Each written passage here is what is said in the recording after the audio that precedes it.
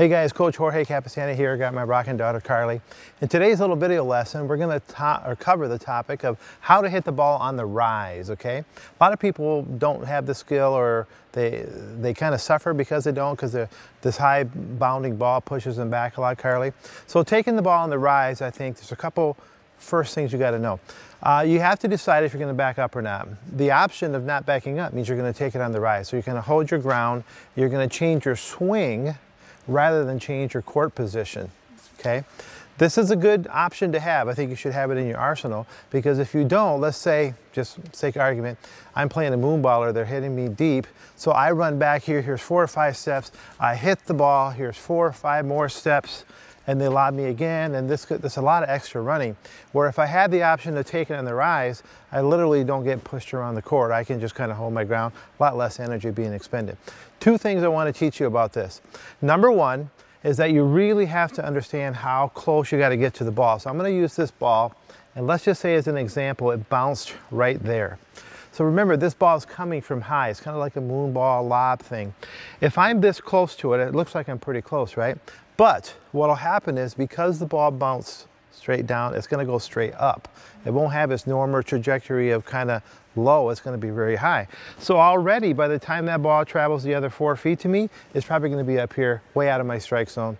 So if I wanted to take that on the rise, I need to crowd it. Sometimes my left foot needs to be almost as close to the ball where the ball bounced. Second thing I want to teach you is what strike zone you're going to have. So we like to think about strike zones as being 4 strike zones. I refer to this all the time on the screen right now. You can see that the first strike zone, the lowest, this applies to forehand and backhand side. We'll call that strike zone 1, that's below the knees and the ground. Between the knees and the waist, we call that strike zone 2. The waist and the shoulders, we call that strike zone 3. And then above the shoulders is strike zone 4. All right, so those are the strike zones. So Carly, here's what I want you to do. I want you to practice a couple things. I got Mom over there. She's going to start throwing a bunch of moon balls here. So go ahead and hang in here.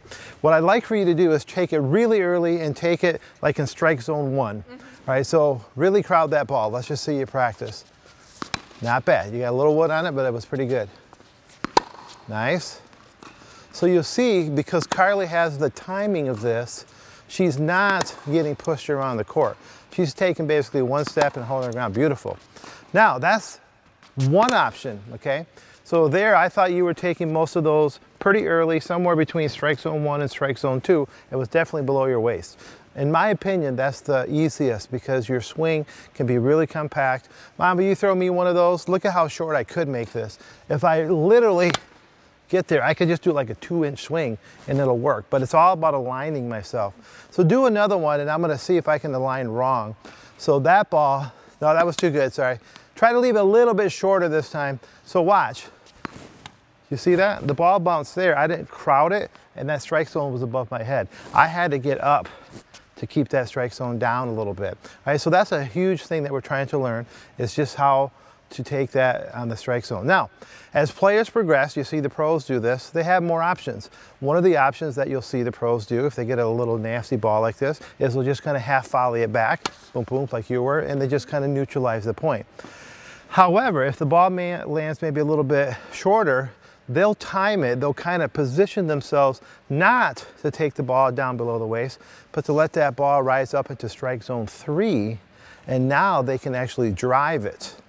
So it's another way of taking the ball on the rise. It depends on the skill level of the player. So let me try one here, see if I can do it.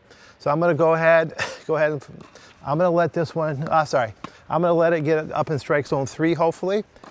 And right there. Okay, you see I hit that baby right about there in slow motion. You can see that's strike zone 3 roughly.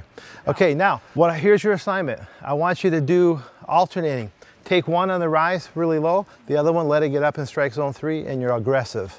Okay, so this would be neutral or kind of defensive.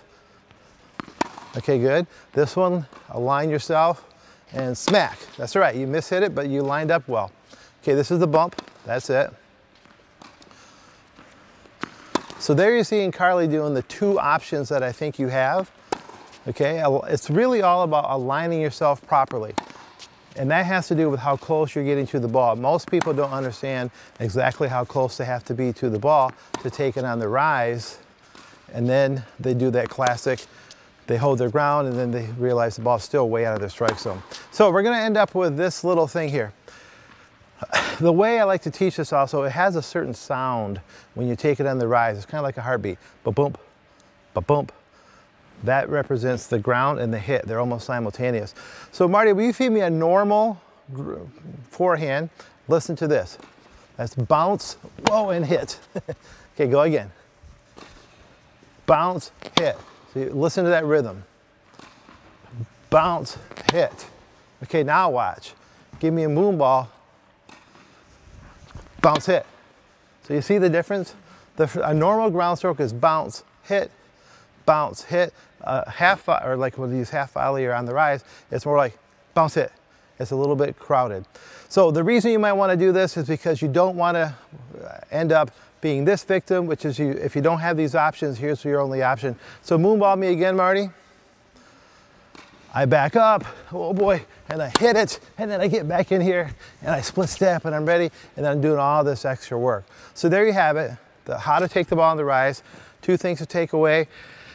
All about aligning yourself for the various strike zones that you want to try. It's really important that your swing gets a little bit more compact. Okay, it's not a big giant swing because there's a lot of power on the ball. All right, so hopefully that's helpful too. I'm Jorge, this is my daughter Carly. If you're watching this anywhere other than our 2 websites, tennisdrills.tv is our coach's website, and also JorgeCapestany.com is our player's website. If you're watching it there, make sure you scroll down and you leave us some comments. I'd love to hear from you. If you have questions, leave them there and I'll make sure I answer. And thanks again to Carly. Hopefully that helps you with how to take the ball on the rise.